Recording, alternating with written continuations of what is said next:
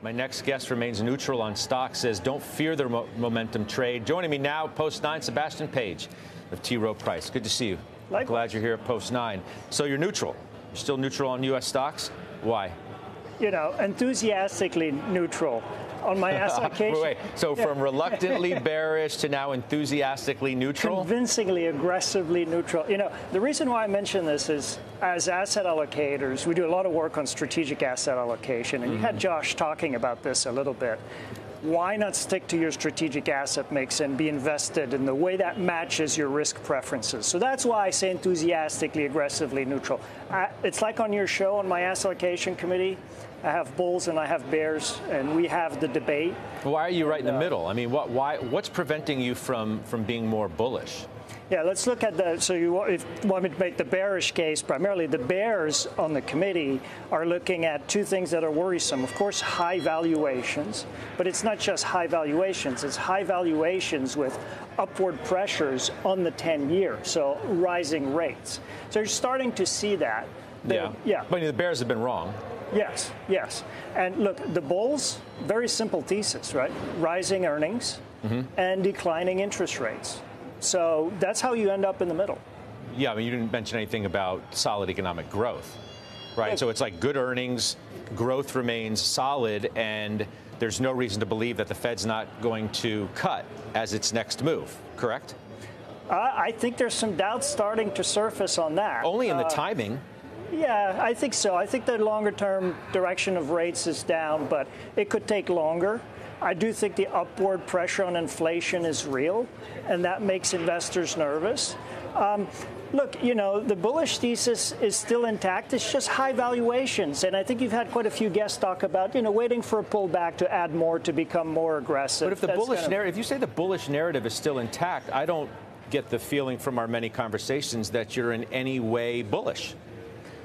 No, we're neutral, right? So if you think about the pressure on rates and how it's making the markets nervous right now, and the fact that valuations are high, we've had a really good run in stocks.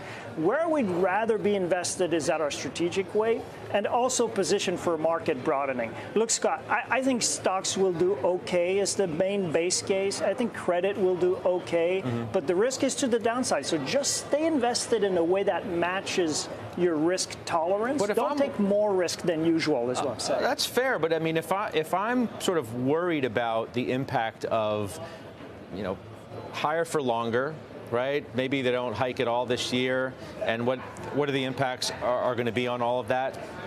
How are you then advocating for a broadening market? You know, there are many ways the market can broaden. I think it's more likely to broaden towards large cap value stocks than towards small. We're actually neutral now between small and large, but we are long value and we're adding to value. There's a valuation case to be long value. You're in the sort of bottom quintile of the price earnings ratio relative to growth. If you look historically, you get 5 to 7% value outperformance historically on average for the next 12 months.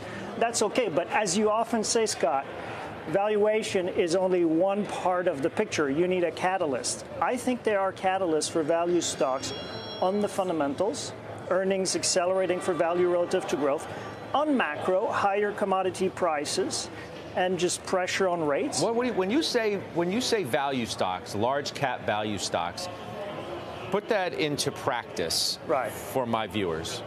Like what?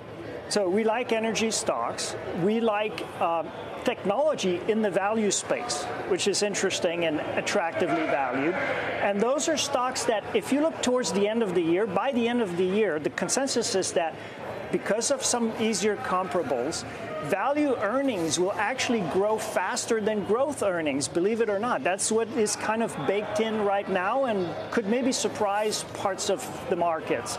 And the one last thing I wanted to say, the other catalyst for value is sentiment.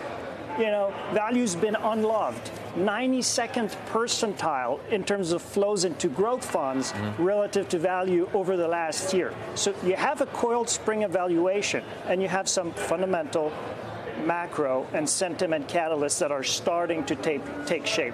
So the way you do it is you rebalance, right? Growth is rallying, you rebalance into value, and you start to increase your target tactically. Good to catch up with you. Thanks Likewise, for being here. Thank you. Yeah, Sebastien Page joining us from Rowe.